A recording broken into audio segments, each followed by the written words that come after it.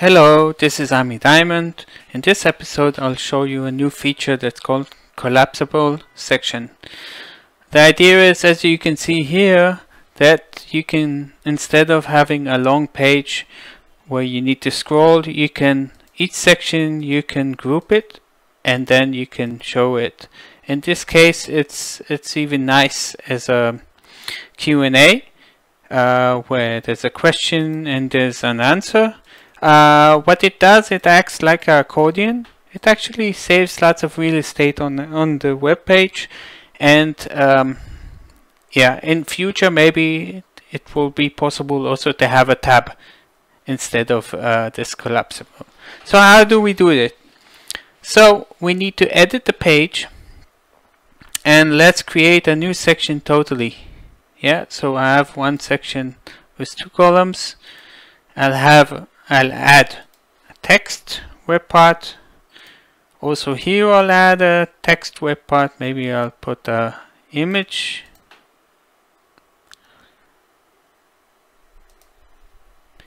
And now what I need to do is to go to the edit section, and there's a toggle here where I can make this section available. I can decide if to show a divider. I can decide if the expand icon will be on the right or the left, and if it's expanded or collapsed. I could give it here a name. This is actually something that has changed. It was initially on that menu. Now it's here. So I could call it Q1. I'll click X and publish, and now I see this this section. So actually, as you saw, I can set it and decide if I want it to be open or closed. So let's make it expanded, for instance. I'll republish it,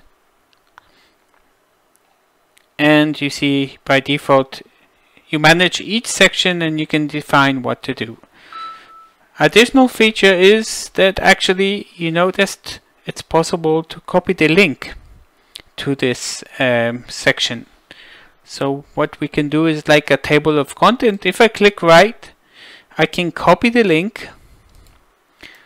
Now let's say I have lots of sections, so I'll multiply that. Let's take this one and copy it multi times.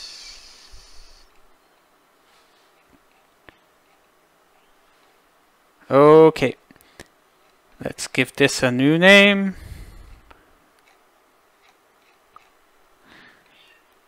I'll give this a name ZZZ. I'll publish it and copy the link. What I want to do is to add the link from the top, and actually it will bring me automatically to where I am. So on the top of the page I will edit, and I will add a new section.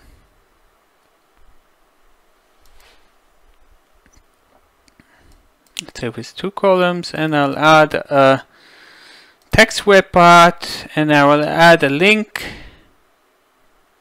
to this section. Let's call it link to ZZZ. I'll press save and publish. So let's refresh the page. So if I click here, it brings me directly to the section I want. So this is actually something cool, that you can make a table of content, and you could use it also to save real estate, and also to a use case, like let's say of a Q&A. So this is all I wanted to share. So thank you for watching, and please subscribe, and see you in the next training. Goodbye.